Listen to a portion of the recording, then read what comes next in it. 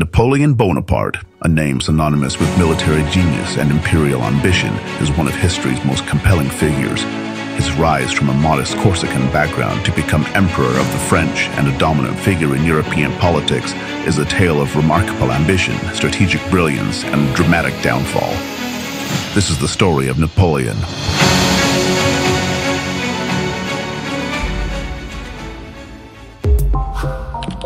Born on August 15, 1769, in the small island of Corsica, Napoleon's origins were modest.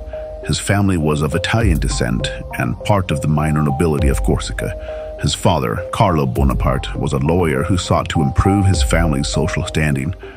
Napoleon was sent to mainland France for his education at the age of 9, where he attended the Royal Military School. In 1785, at the age of 16, Napoleon graduated from the military academy in Paris as a second lieutenant in artillery. His early military career was marked by a series of assignments that would hone his skills in strategy and leadership. During this period, he embraced the ideals of the French Revolution, which would shape his later career. Napoleon's rise began with his participation in the French Revolutionary Wars. His early military success, particularly in his victories in Italy against the Austrians, earned him a reputation as a brilliant strategist. The Italian campaign of 1796 was marked by the audacious tactics and a knack for leveraging both his own forces and his enemy's weaknesses. These victories elevated him from a relatively obscure officer to a celebrated national hero. In 1799, Napoleon orchestrated a coup known as the 18 Brumaire coup, which led to the establishment of the consulate. Napoleon became first consul, effectively the leader of France, with significant power. His political acumen was evident in his reforms, including the Napoleonic Code, which restructured French law and has had a lasting impact on the legal systems worldwide. Napoleon's ambition extended far beyond France. In 1804, he declared himself Emperor of the French, a move that consolidated his power and marked the beginning of the Napoleonic Empire.